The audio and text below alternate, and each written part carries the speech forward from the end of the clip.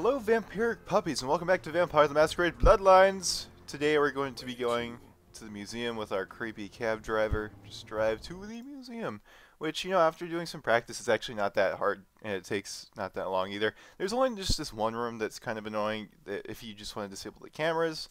There's a skill book in there too, so we'll see how this goes. I'll try not to rush through it too much, because that gets sort of lame. But this actually scared me the first time. You walk in, you're like, oh my god, it's alive! No, it's good. Damn funny, you scared the crap out of the cleaning crew. Now would you please put the damn tracker back in the exhibit? Oh, and don't leave your keys lying around, or Marshall. Oops, Marshall will fly your ass. Sorry, I am a little bit tired today. Also, yesterday was the 4th of July, so maybe there was some slight inebriation going on last night.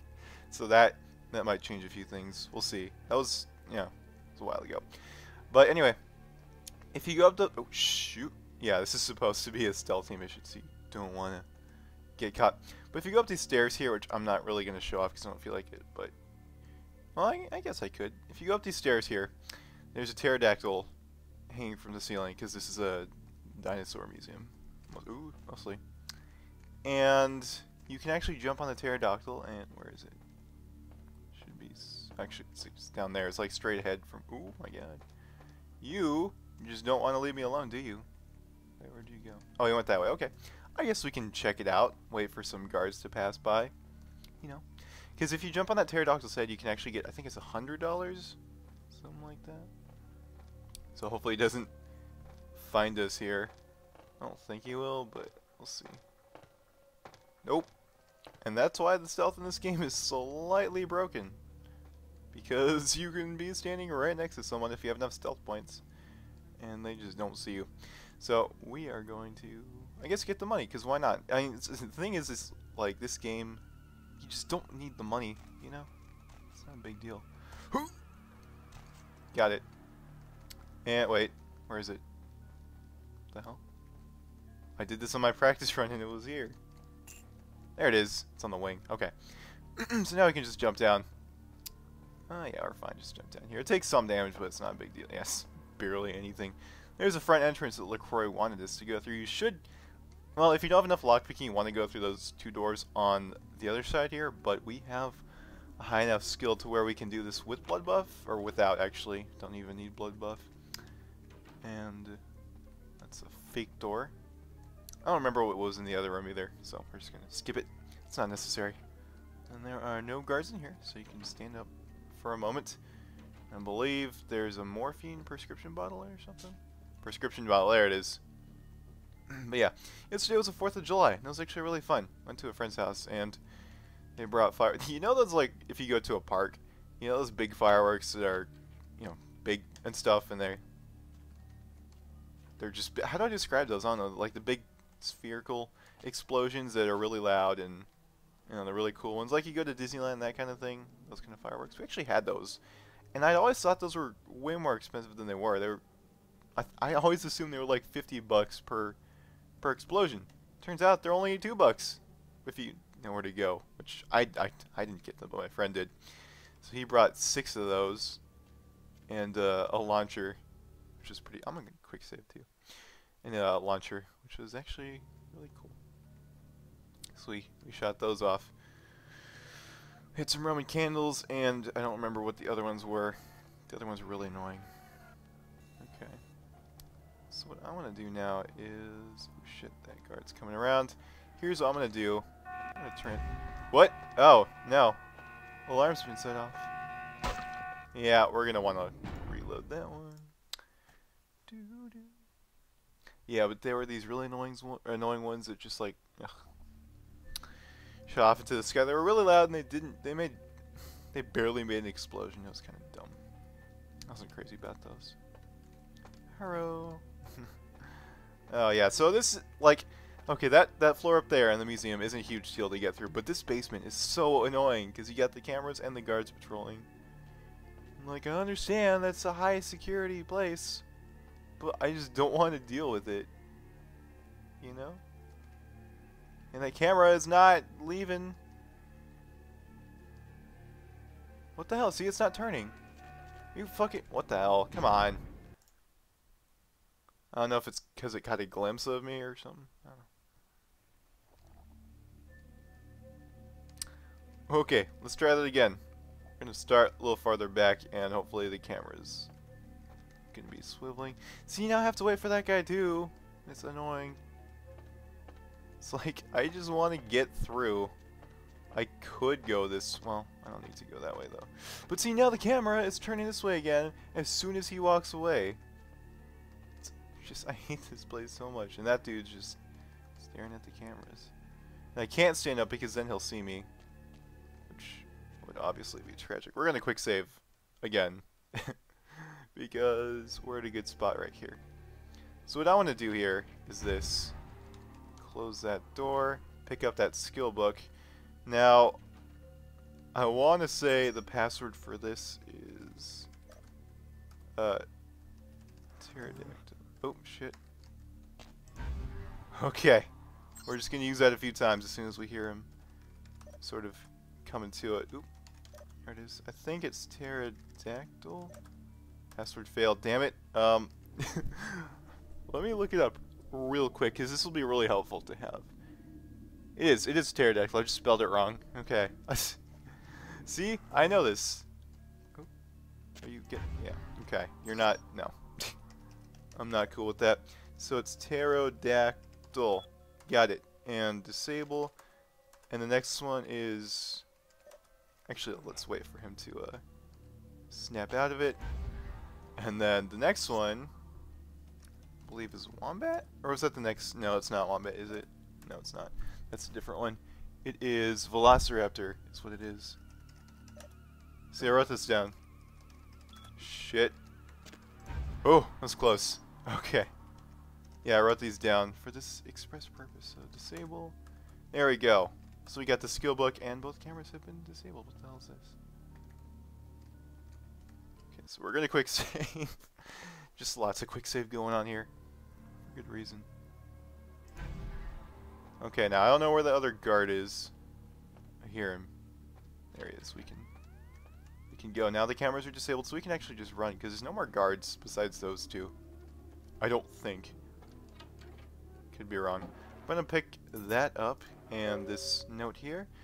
Marshall changed the code again. He's on such a power trip. I think you're right. He managed to send it to everyone but you. Again. Not that you ever check your mail anyway. The code's 2358. You owe me almuerzo. Shh. Yo. Okie doke. Well, here's what I'm gonna do.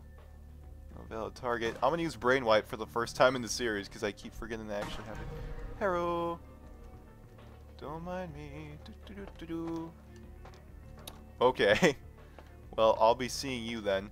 I want to actually go this way because remember we need to find that artifact for Pisha, the fetish in the museum. Well, this is that museum. I don't know if this is the right way though. We'll see. What the hell? Where am I? Oh no, this is not the right way.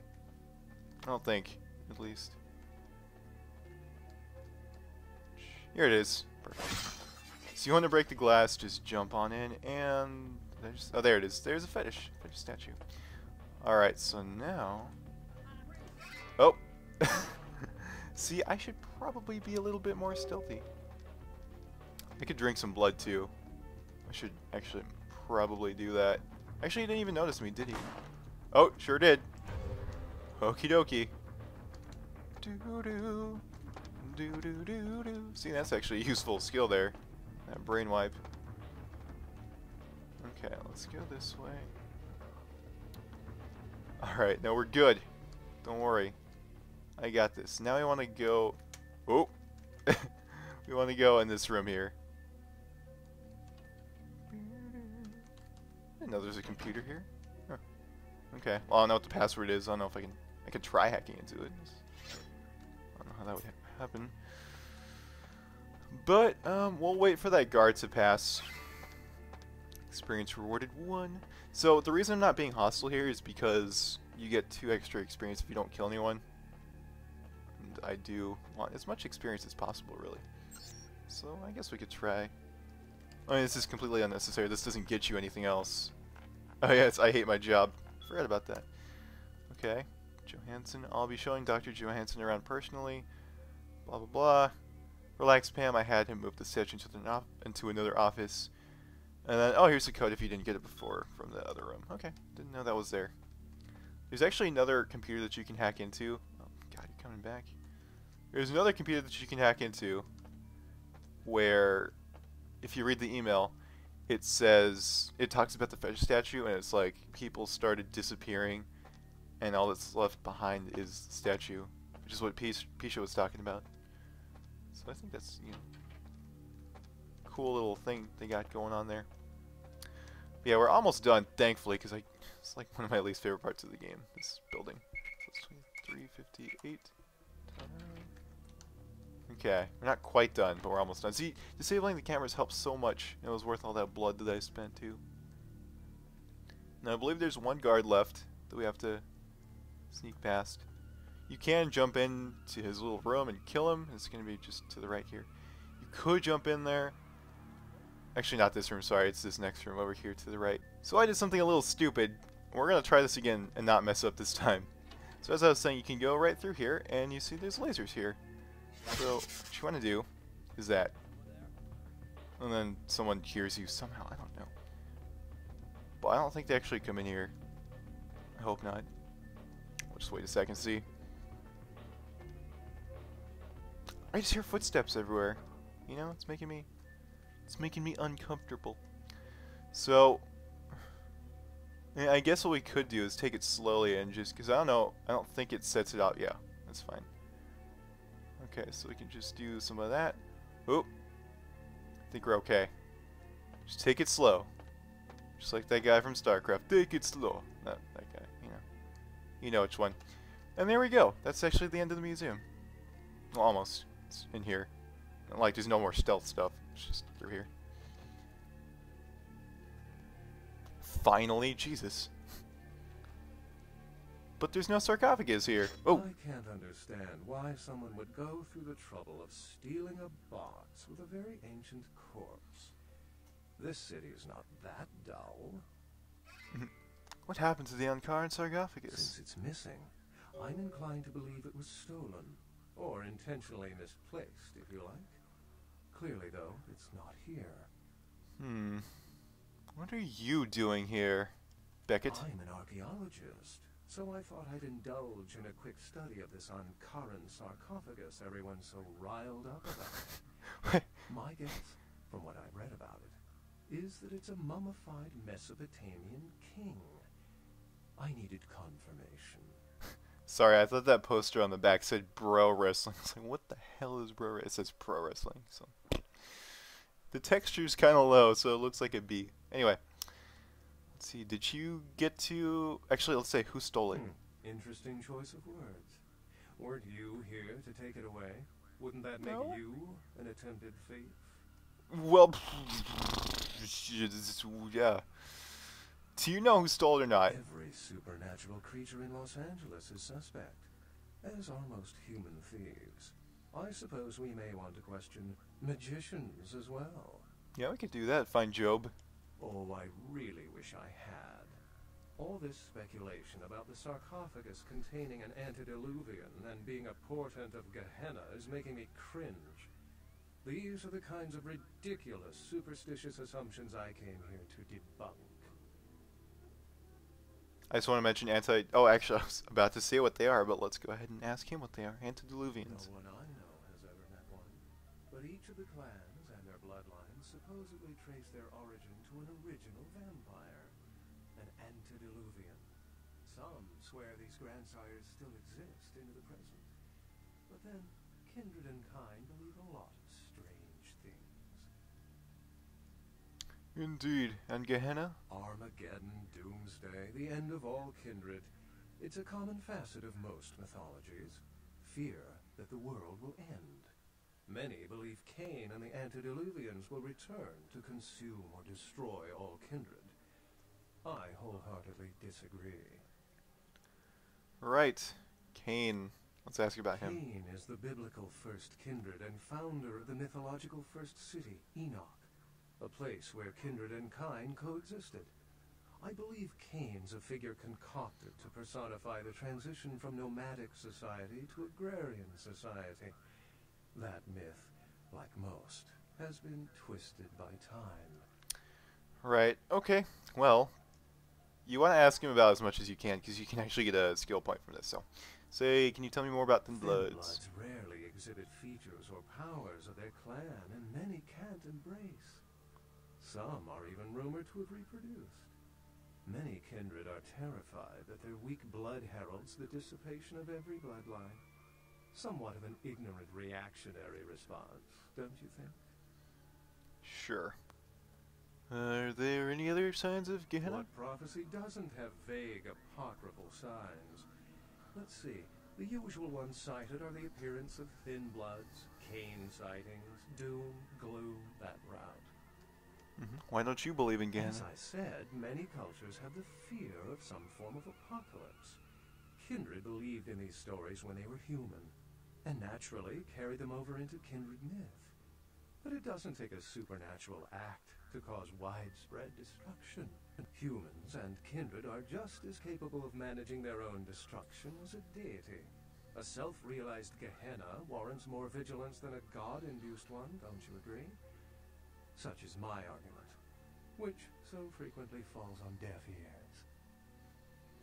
Yeah, this is all fascinating stuff. How long have you been studying kindred lore? For 300 years I've been trying to determine the function of our existence, the kindred's role in the world. I'm not content to attribute it to some act of supernatural biblical vengeance. We exist for a reason, and if it takes another 300, I'll figure it out. Any thoughts? Any thoughts? We're an ape. No, I'm not gonna say that. We could say we're a predatory species like lions. Yes, I've heard that theory before. It certainly seems plausible, but there's little proof to support it. Still, it's a better explanation than a divine sentence for manslaughter. I agree. Remember, the truth won't be told in time. It will be told by us. Well, my work here is stolen away into the night. Think I'll do the same. I really like that line, actually. I guess my scholarship skill's already high enough to the point where he doesn't give me a point, because he was supposed to give me a point in that. Anyway, alright, well, goodbye, Beckett. That's fine.